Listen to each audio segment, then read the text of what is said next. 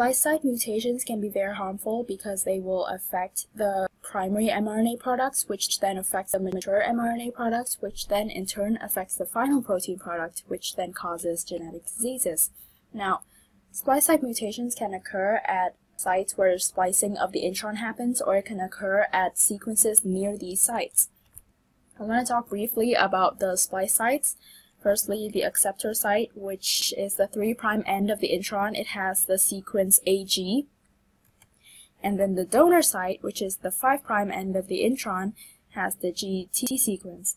Obviously, this is referring to the primary mRNA molecule, not the mature one. Now, one of the things that splice site mutations can lead to is the activation of cryptic splice sites. Now, cryptic splice sites are basically just splice sites that would occur naturally inside exons, but the primary mRNA molecules are typically not spliced there. This splice site is only used when a genetic mutation occurs at the splice sites or near the splice sites that would activate it. Note that it doesn't always lead to this. This is only one of the consequences. Now this happens because in this example, the splice site sequence here could be mutated so that there is no splice site at this point, and therefore when it undergoes splicing, this whole part is spliced out because this part contains the cryptic splice site. So then you end up with part of the exon 2 missing, like this. The next type is intron inclusion, and this can be partial or entire. So in this example, the GT sequence is switched for the AT sequence, so this is just an example of base pair substitution. In this specific example, of course, anything else could happen.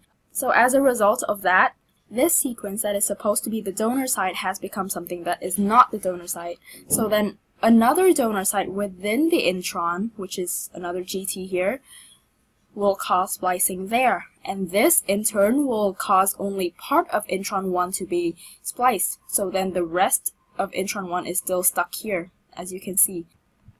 Another example of intron inclusion would be this. So due to technical errors, this is actually meant to be a C, so then normally this would not be a donor site, so then the intron would not be spliced here. However, when it undergoes mutation, the C turns into a T, which ends up with another donor site right here.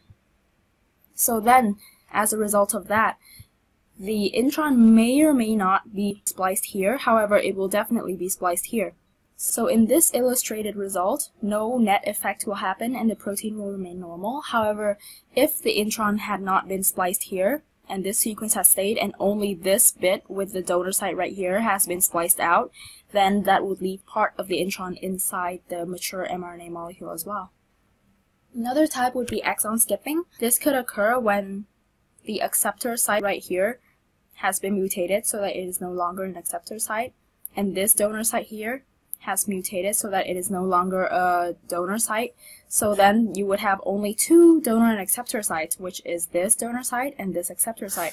So then when splicing occurs, this entire section will be spliced out, and that includes the exon 2. So then in the mature mRNA, there is no exon 2.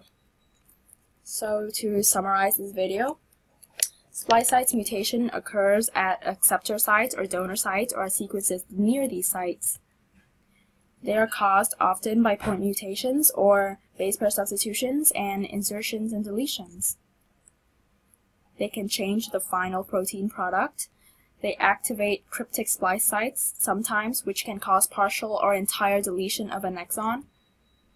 They can also cause exon skipping, which is slightly different from cryptic splice site activation, as well as partial or entire inclusion of an intron.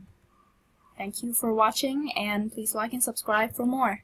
If you have any requests, feel free to leave them in the comments.